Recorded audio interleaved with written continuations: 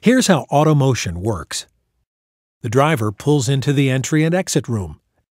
Light sensors measure the vehicle's dimensions, and with the help of laser scanners, properly places the vehicle on the pallet.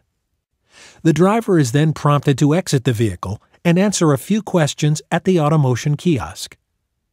The door closes, and laser scanners and motion detectors scan the entry and exit room, ensuring the safety of the vehicle, driver, and any passengers. The car is then photographed from several angles. The driver receives the Automotion ticket and exits the garage. Once the scanners and sensors determine everything is safe, the pallet holding the car is automatically transported into the system, and the quick change process begins. The occupied pallet is transferred onto the Storage and Retrieval Unit, or SRU.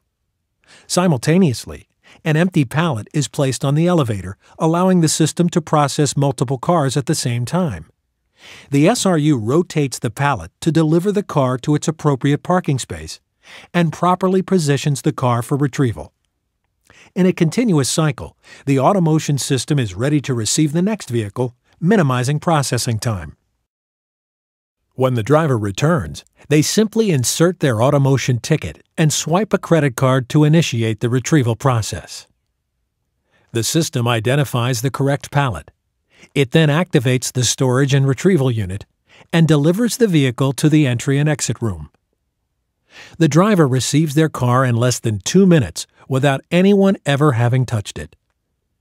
Automotion Parking Systems. Park, swipe, leave. It's that simple.